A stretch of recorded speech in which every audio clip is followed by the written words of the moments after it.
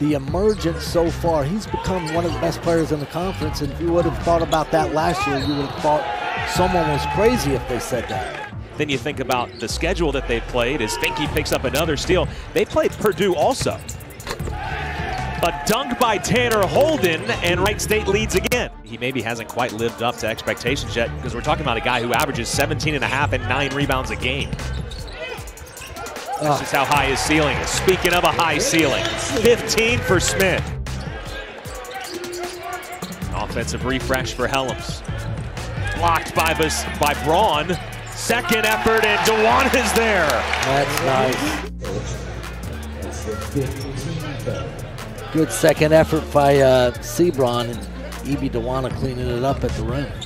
That's a good look. Deep three. Oh, nothing but nylon.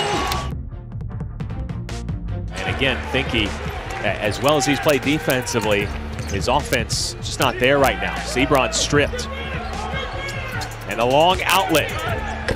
Smith got poked in the mouth, I believe. Now he gets back defensively, but Braun, oh, he stuffed himself on the side of the backboard. How about that? When you get to come on the road against an ACC team that's lost 2 straight. Oh, no doubt. You know, when you're a freshman, you're not looking, oh, big shot.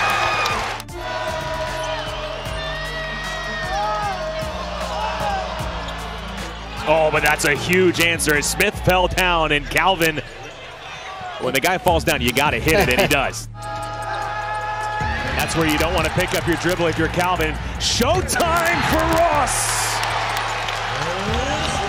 3 turnovers in the last 2 minutes and change for Wright State. Seabron attacking, huge block from Basile. That was with emphasis.